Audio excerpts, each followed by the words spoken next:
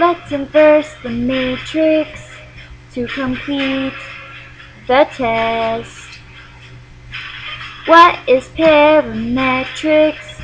Just give me a rest. What the hell am I supposed to do when I see pi added to you? Ashley, I'll make a nerd out of you.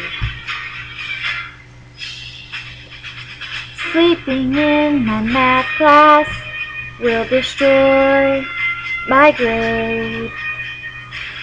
Taking out my TI, now I'm not afraid.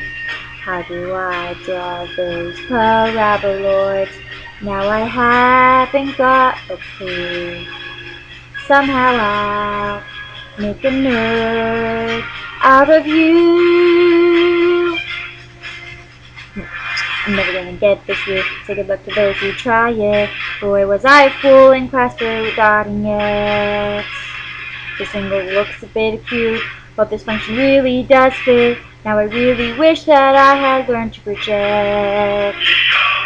It must be true as the golden ratio, without the use of the complex plane. With all the help of the law of cosine, patience about the quadrant of the plane. Time is always constant, but it's almost gone.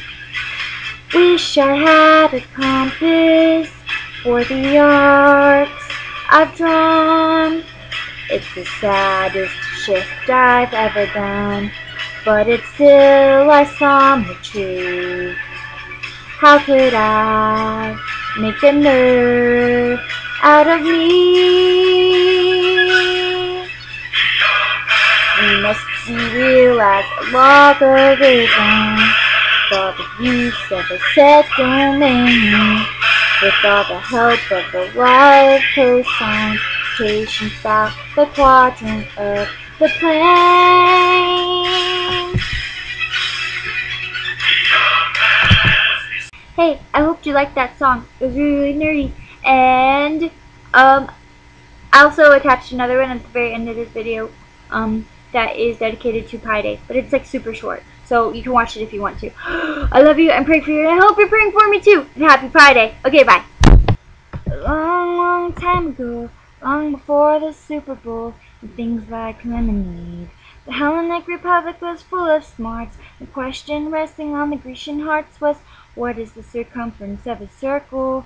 But they were set on rational numbers, and it ranks among their biggest blunders. They worked on it for years, confirmed one of their biggest fears. I can't be certain if they cried when irrationality was realized, but something deep within them died the day they discovered pi. They were thinking pi, pi, mathematical pi. 3.141592653589793238462643383227. Not rounded.